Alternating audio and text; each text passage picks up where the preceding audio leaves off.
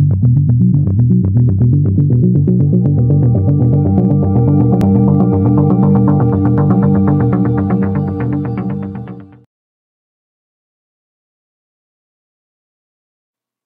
there, welcome back. In this video, I'm going to show you how to add your first panel to a website. So in the last few videos, I've showed you an intro to websites. We've added a global header and a global footer. But right now, there's no content on our website except headers and footers. I also want to remind you that even though this is real estate oriented, every single one of these strategies can be utilized to build a website on any topic. And I actually build websites that aren't real estate related. So feel free for sure to stick with me because everything I'm teaching you can benefit from. So the first thing I'm going to do is I'm going to click the Cheetah website builder at thebestsitebuilder.com by Builderall. I'm going to let the page load up. And for a moment, I'm just going to show you something I'm working on.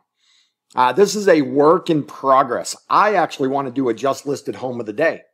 And the button's not active. I would change, well, it's active, but I will change the words on that. This image was just a holder, but I want to actually do something like a just listed home of the day. Click here, get some contact info, and then provide info on the property or schedule an appointment. Just something to think about. And of course, I'll be doing a video on that here sometime soon. Here's our test site right here. I'm going to click Edit Site. I want to remind you, we created headers and footers for this site. Now we're going to click Edit the Page. And you will see that the page is blank. So let's just give this a second to load up. It's a blank page. And we're actually prompted to add a panel to start building. Let's go look at a couple websites really quick. I keep going back to these sites. This is a header. This right here is a simple panel. This is a gray background with some text on it. This right here is a little bit more complex, but you'll notice it's just a gray background with some text, a little bit of animation on there, plus a big image. And here's one more with a background image, a box, and some text. So let's go back to our builder and let's add a panel. I almost always start with a blank panel, but that's not what I want to show you. I want to show you how easy it is to really build a website on any topic. So blank panel is pretty straightforward. You can add a blank panel, but see all these buttons right here? These are all options for you to add panels to your website. I'm going to click on a couple of them. I'm going to click on First Fold. I want you to understand First Fold is what is seen when somebody first visits your website. Like this screen right here, this is First Fold. It's what they see immediately. So I'm going to scroll down and look at all these options, right? Now, what's really cool about these options is I could choose this one right here for a pizzeria, but then I could change the background image. So let's do that just so you get an idea. And then I'm going to circle back around and actually add a blank panel like I usually do. So I just click on it and it adds it. So give it 1 second to load up. And there it is. Let's do something else. Let's click return. Let's really scroll down here and let's look at a team. So let's say you had a team of people working with you. You just click it. And all blank panels get added to the bottom, and then you can move them around, and there's an easy way to do that. I'm not going to show that in this video. Let's look at one more.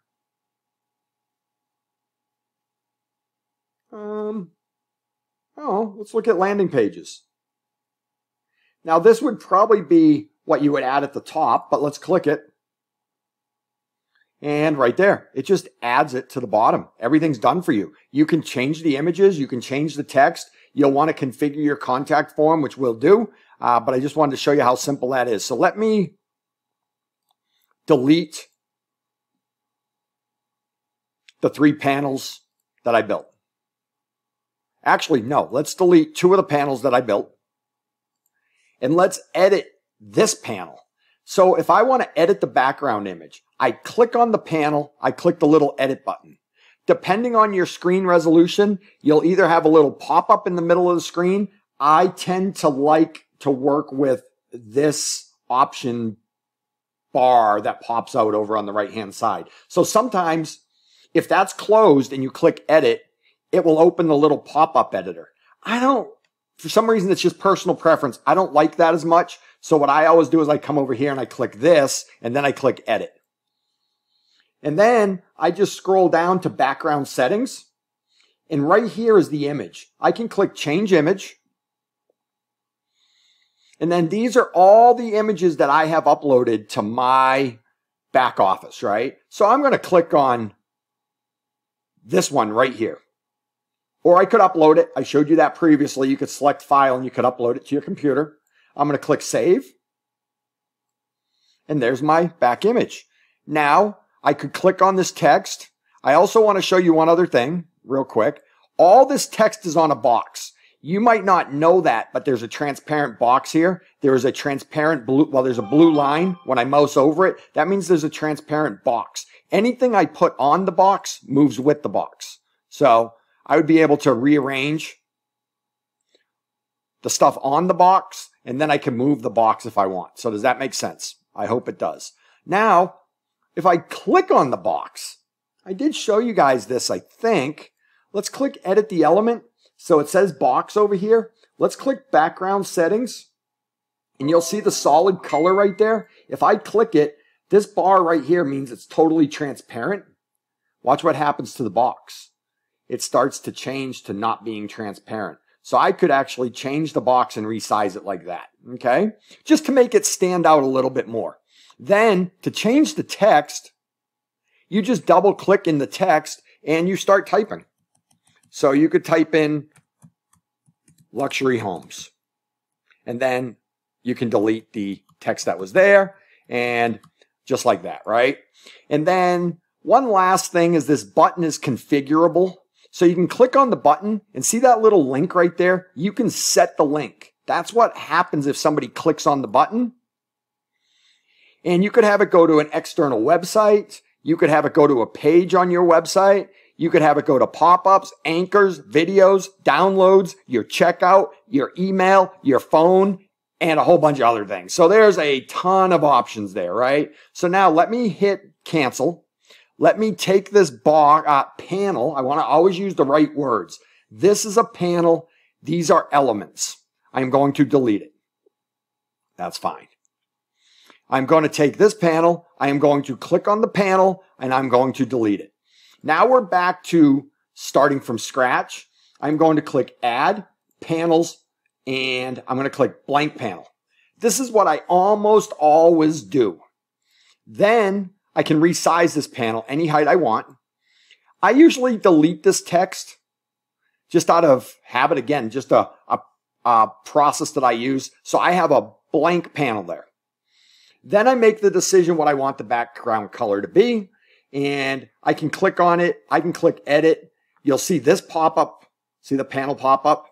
And I'll do it this time. And I'll come down here to background settings. And I could change the color. Or I could change the image. Oop, I was actually getting one off my computer. So let's just grab something cool. See what it looks like on there. I'm just going to grab this image. Sometimes it's cool to test things. Sometimes things that you don't think will look good actually look pretty decent. I'm going to hit save. And you know what? That's pretty cool. Now I still don't have any elements. So see, it says good job. So it said, hey, you added a panel. Now you have to add elements. So I can come over here, click this little menu thing over here. I can click add elements and I could add anything I want. I might add a box. I'll just grab that box, throw it over. That disappears. I can resize my box. I can click add elements. I could add text. So I have pre-formatted these text sizes, which I'm going to probably touch on in a video here, but that's a pre-formatted H1. This is a pre-formatted H2. This is a pre-formatted H3.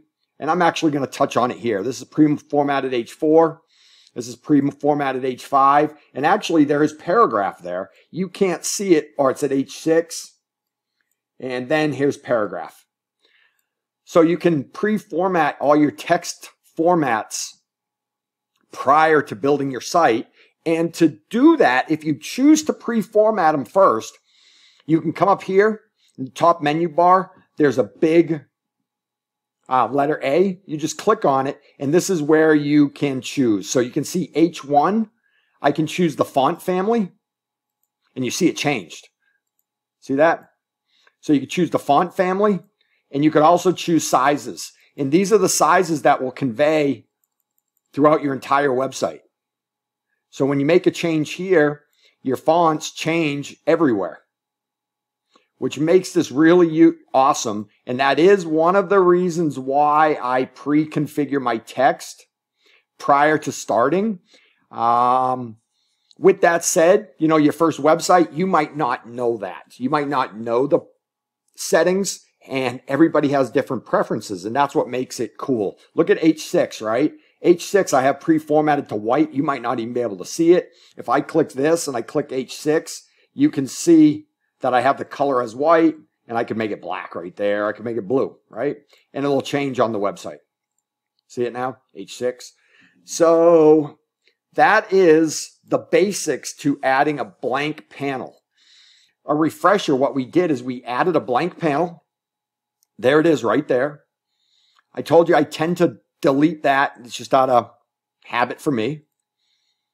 Then I decide what I want the size of it to be. So you just grab the little resizing handle down there. And then I click the edit button. And this time I'm going to open the side menu. I'm going to click the edit button. And there it is right there. And there's all these things you can change. Like I said, you can change the background color, or you can change the background image. You can actually put a background video in there. So let me try this right now. Let me click on this. I can't remember if I have a video easily accessible. I do. And I'm going to click on this one right here. And I'm going to click clouds. So there's a cloud video right there. And I can actually select auto play. And that's what would actually be on the website. So let me hit save. Hit that's fine. And hit preview. Oh, I could have just went to the website. Let the preview load up. And that's a panel with moving clouds on it. I'll show you where to get videos like this. And I'll continue to show you lots of other things that can help you do this. But refresher, one more. Remember we had global headers set? That's the global header that we had set. Just remember, I am not saying that was a great header. I am just going through all of the functions with you. This was a panel. I just threw an image on there. I threw a box and I showed you how to format all the text.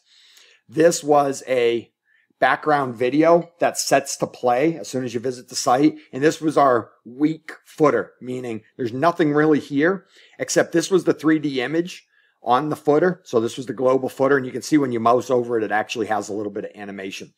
That's it. This was part 4, adding your first panel. Part 5, I have it listed as master text settings. We just did that, but I'm probably going to retouch on that just so you have a dedicated video. Take care, and I'll see you in the next video.